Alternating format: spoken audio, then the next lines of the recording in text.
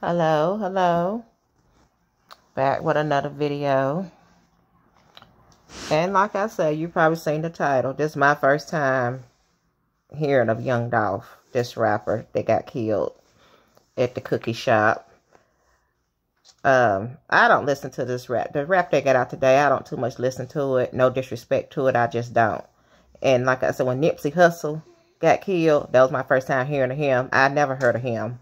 I'm more of a 80s and 90s rapper listener. You know, that's what I listen to. But the rapper whose real name is Adolph Robert Thornton was reportedly buying cookies at Makita Homemade Butter Cookies in Memphis when someone drove up and shot him.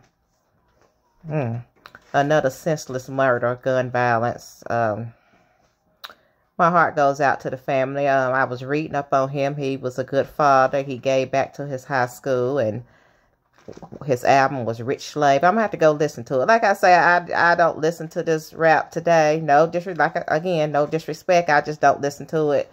But I'm gonna listen to this album Rich Slave, because I had some people said that he can rap. He was a good dude. So I just want to do a video on him. My heart goes out to his wife and children, parents. I just wish this would stop, all this senseless violence and stuff, because he's young, 36, and I'm out.